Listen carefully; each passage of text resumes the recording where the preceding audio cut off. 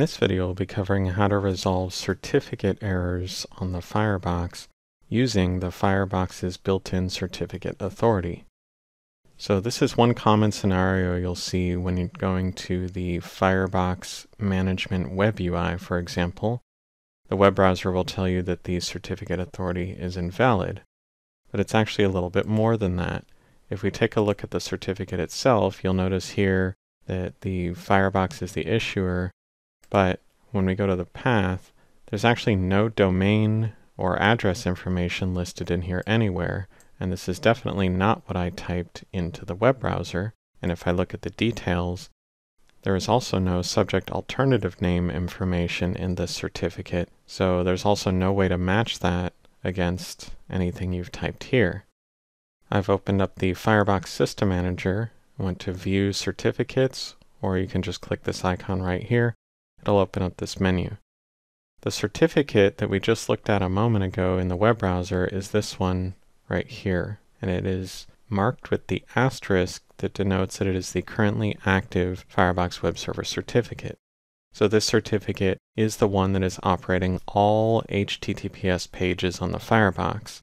And that could include many things such as the Management Web UI, the SSL VPN download page, the Access portal, and the Authentication portal on port 4100. The certificate is also used for WSM management connections to the Firebox. It runs a lot of different things, but as I just showed you in the web browser, the certificate does not have any valid domain here. The common name is just some words, not in a domain format, and the subject alternative name is blank.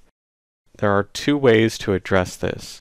One way is to import a legitimate third-party signed web server certificate. You can purchase one from a known public authority. You can get one signed by your local certificate authority. Or you can go with the alternative, which is to use the Firebox's built-in certificate authority. When you do this, you'll be able to create a certificate with valid address information in it. However, that certificate will still not be trusted by the computer because the Firebox's certificate authority signed it, not a public trusted authority. I will be using Policy Manager to make these changes, but you can do the same thing in the web UI. The reason I'm using Policy Manager for certificate stuff is because I will not be kicked out of the appliance completely, whereas if I were to make this change in the web UI, the connection would drop and I would have to reload the page and log back in. You will notice a momentary disconnect in WSM when the certificate is changed, but it just reconnects and you're not kicked out of any applications. Go to Setup, Certificates, and then the Firebox Web Server Certificate tab. And this is where I can choose which certificate I want to use to resolve the certificate error. As I mentioned earlier, the default certificate will always throw a certificate error no matter what. There's no way around it because it doesn't have that valid domain information. If I import a third-party web server certificate, which I would highly recommend, you would select that from the drop-down list here once it's imported. Please see the Firebox certificate import video to learn more about that process. In this case, I will be using the custom certificate signed by the Firebox, so this will use the built-in CA. I'll need to fill out the common name and organization name information, and I'll leave the organizational unit blank. It's totally optional. And then these two buttons right here control the subject alternative name information, so I will have to fill those out since modern web browsers check these things. I've added a domain here, and if I will be accessing the Firebox via an IP address versus a locally resolvable domain, then I can put in the IP address here that I'm using for that Firebox. I put a couple different IP addresses in here. You really just need to think about which Firebox interfaces you will be accessing the device from and put in those IPs. Again, it's whatever you will be typing into your web browser that must be included in the certificate. So I'll hit OK, and then I will go ahead and save these changes to the Firebox, and there we go. Now that that's saved, I can go and check out the certificates here, and once I hit refresh, you'll notice that the signed certificate for the Firebox web server has been updated to include the domain information. If I click details, you'll see there is in fact subject alternative name information as well. Back over here in the web browser, tried reconnecting to the Firebox's management web UI. And if I look at the certificate, you will see that the domain information is updated right here. If I look at the details, the browser is seeing the subject alternative name. So, as I mentioned earlier, it is still expected to see a certificate warning at this point because the certificate authority is the Firebox itself, and the computer doesn't trust that as a valid CA.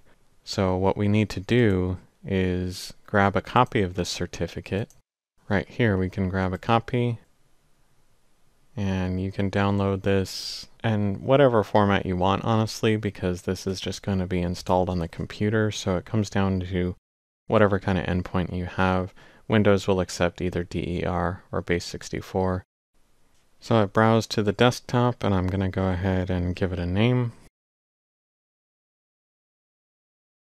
And there we go. The export was successful. So on my desktop here, I have the certificate. Just double click on it, and there's the install certificate button. And it's up to you whether you want to do it for the specific user or the machine. If you want it for all users, just choose local machine. And then in here, you will need to choose to place it into a specific certificate store. The automatic option will not work most of the time. We need to place this into the Trusted Root Certification Authority store. And then finish the wizard. Once that is successful, we can test the website again. I've relaunched my browser, since that'll be required for almost any web browser to reread the operating system certificate store. So I'll go ahead and reconnect to the Firebox on the WebUI port 8080, and there we go. The website now loads without any certificate errors or warnings, and if I look at the certificate, you can see it's that same exact one I just created, and it is now considered an OK certificate. It is still recommended to go with a third-party web server certificate, since you would not need to import that onto any computers to resolve this web server certificate issue. But this option obviously doesn't involve any other costs or a third party or anything, so it's pretty straightforward.